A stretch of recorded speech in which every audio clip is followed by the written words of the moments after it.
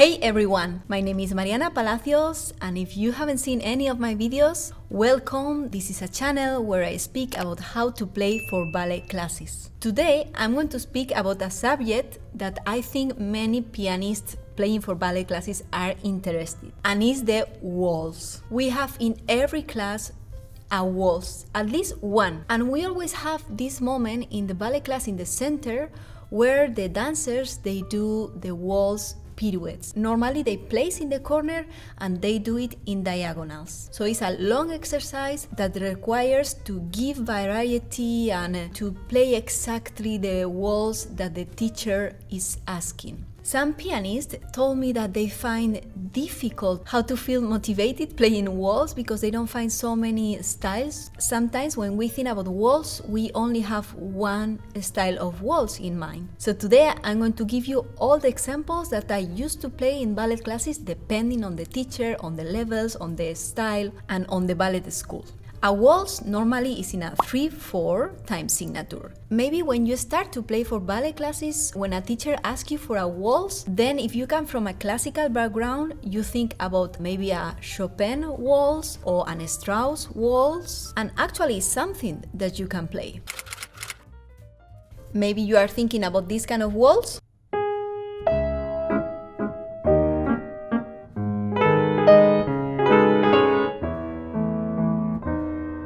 Chopin has thousands of beautiful waltzes that you can use.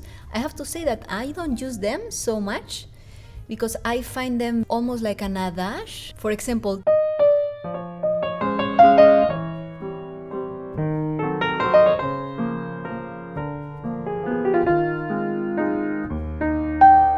I think they need something that gives also more energy even in the second and the third beat, that has more rhythm inside. This is very linear, very melancholic, very legato. Okay, so maybe another waltz that you are thinking, another classical waltz from classical repertoire, could be this one.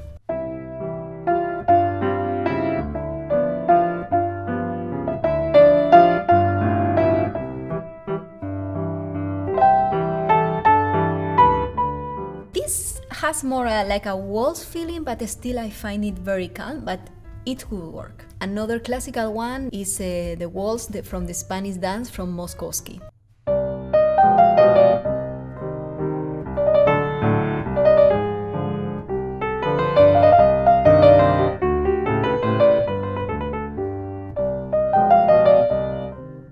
There are also more classical repertoire with a lot of waltzes from, for example, Schubert. And speaking about classical waltzes, of course, we have to mention the waltzes from Johann Strauss. They are so popular and they go very well with ballet. What is characteristic on these waltzes is that the second tempo holds a little bit up. The waltzes that I played before are more pun-chin-chin, pun-chin-chin, pun-chin-chin. The Strauss waltzes have this pun-chin-chin, pun-chin-chin, pun-chin-chin that comes from the orchestra. When you listen to these waltzes with the orchestra, you can feel this tension to the second beat and holding a little bit the tempo.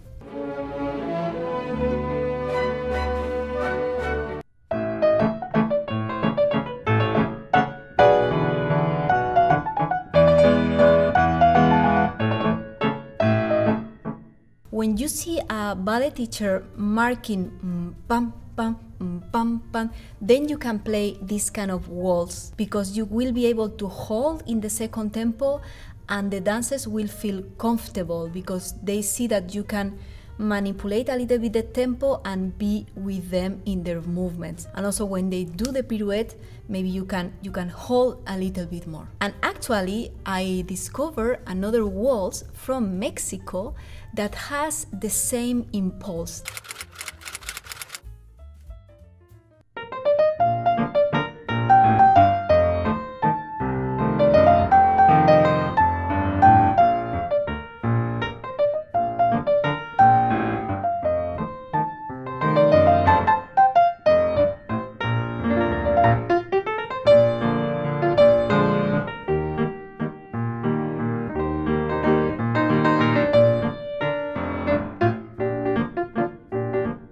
So as you can see, it has the same feeling. They have very beautiful melodies, and you change, you know, maybe you are tired of playing Strauss, or maybe you work all the time with the same group of dancers, so then you can have another music style.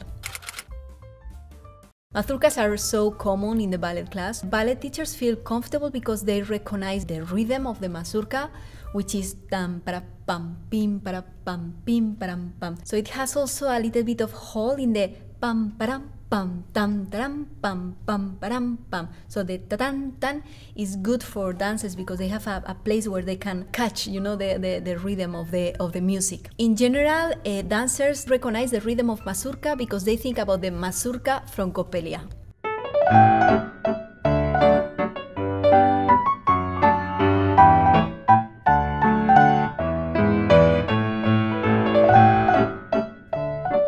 Sometimes it happens that the ballet teachers sing this but very, very slow.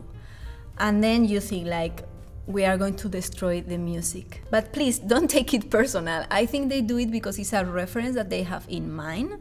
So it's a way for them to feel comfortable, I think.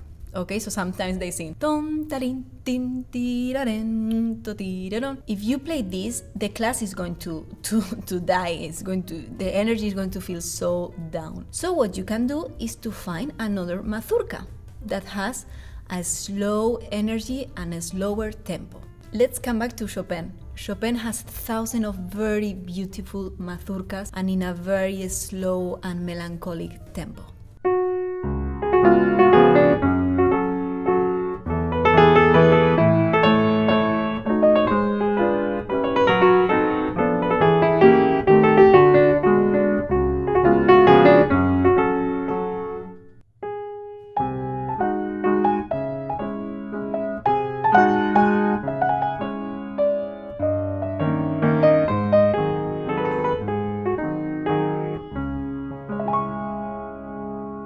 Another mazurka that I play sometimes when they need this calm energy but still they need the rhythm of the mazurka, it's one from Greek.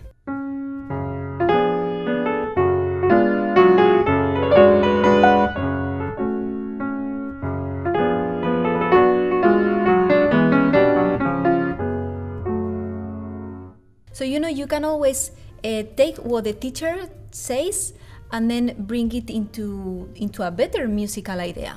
That's your role, to find something that fits better the exercise. It's not easy, but it's the beautiful challenge that we have every day playing for ballet classes. Another kind of waltzes that we can play are from the classical ballets. So all the repertoire that you have that you see is a waltz, very clear, then you can play it in the ballet class. I'm going to give you some examples.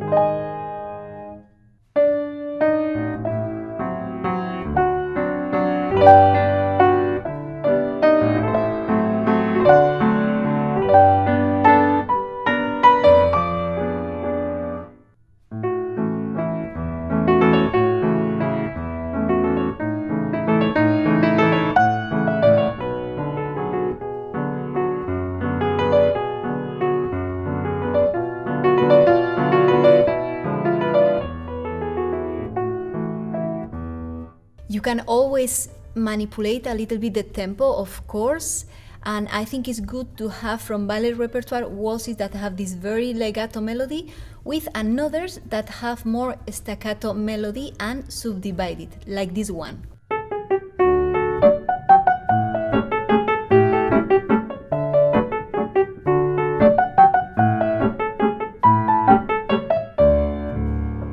So you can have a variety between the melodies and also the ballets.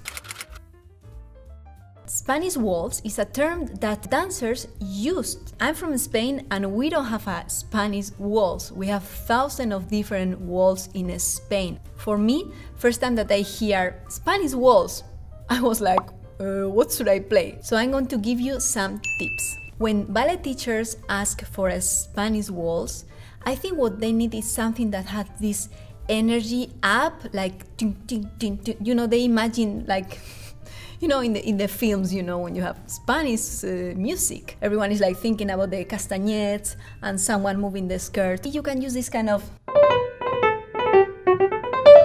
you know, this kind of thing. So it's a kind of fast waltz, but of course you can make it slower. I found a waltz from the zarzuelas. Zarzuela is like the operettas, but in Spain. I want to give you an example about a zarzuela because it's a slow waltz, it's kind of classical, maybe coming back to this Strauss waltz energy. So let's take a look.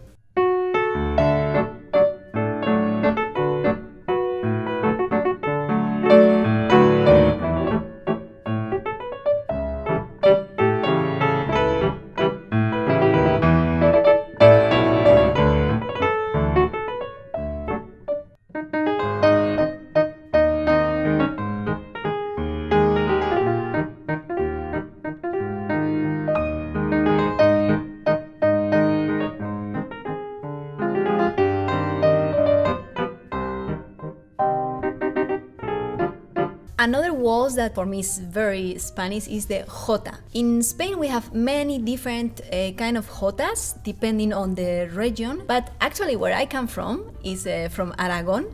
We have the Aragonese jota.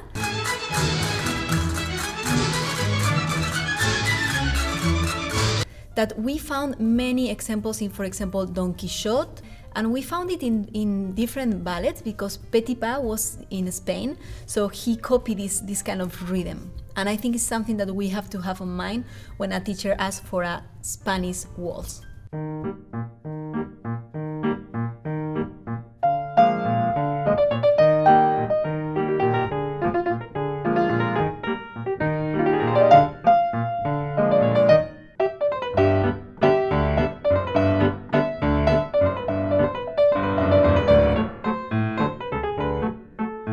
And actually I would like to show Spanish jota.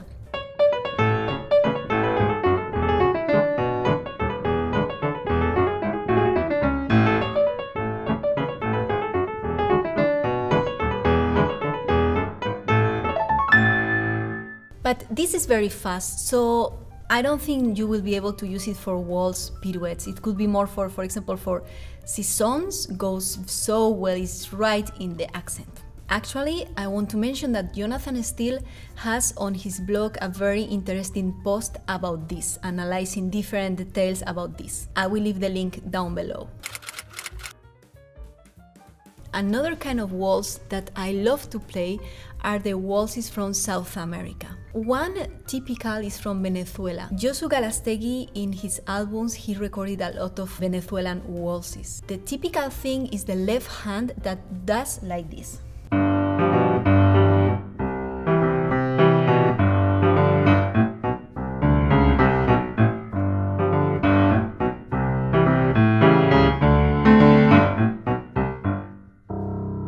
So it has pum, kakam, pum, kakam, pum, kakam. You know, it's kind of 1, 2, 3, 1, 2, 3, 1, 2, 3, 1, 2, 3, 1, 2, 3, 1, 2, 3. In South American music, we found a lot of these like 2, 2, 2 and 3, 3. Okay, so it gives this like the rhythm is moving all the time, and I love it. Sometimes it's not easy to play for the ballet class. You have to find a teacher that likes this kind of rhythm. I'm going to show you some examples about these South American waltzes.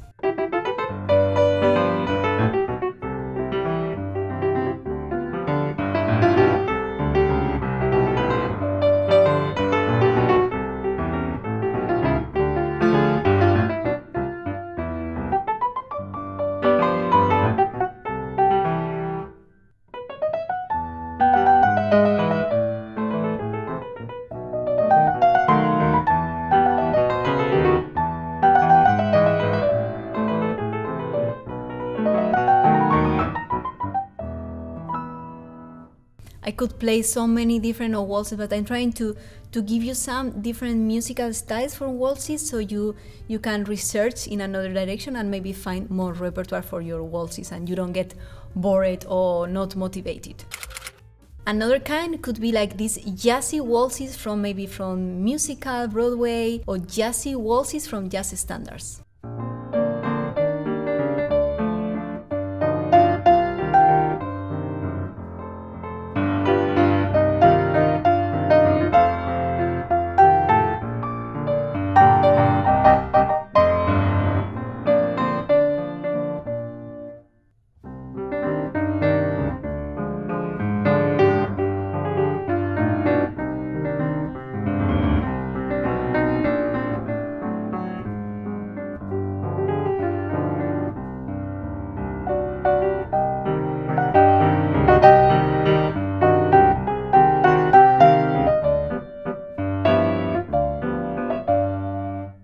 of course, we have waltzes from Disney, from TV movies that are so popular.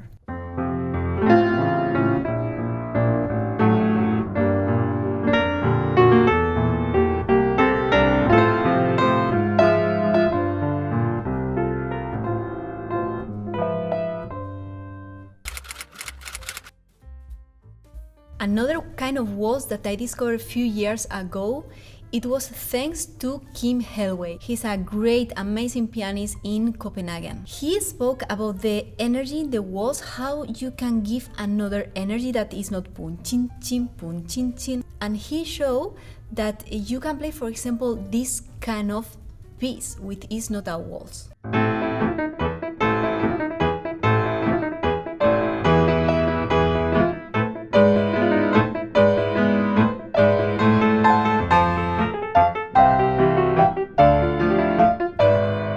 It's not easy to play, you really need to study, but you see it has this kind of energy, and it comes, of course, from the melody, tam pam rim pam pam pam rim pam pam.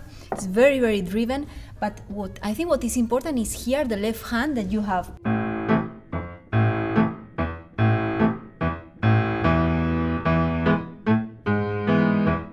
Yes, so pum chan chan pum chan chan. You can get some ideas also from there. There are some Spanish rhythms that have this left hand.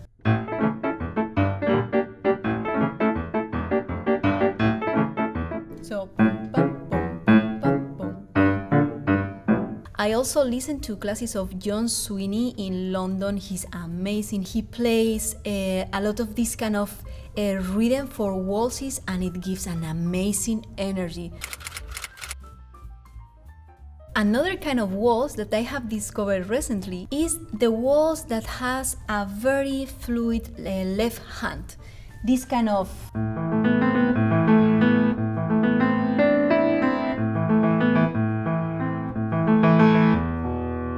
I discovered this with my colleague here at Swiss National Ballet, Lee Schill. I know that some ballet teachers love this kind of waltz. He's always using modern harmonic progression or modern songs, for example, Game of Thrones or pop songs. And it's nice because it kind of connects the class with a contemporary feeling, but also it has this driven energy, like go and go and go and go and never ends. So we don't play pun chin chin pun chin. That sometimes we are very tired, or also dancers can be very tired of this waltz rhythm.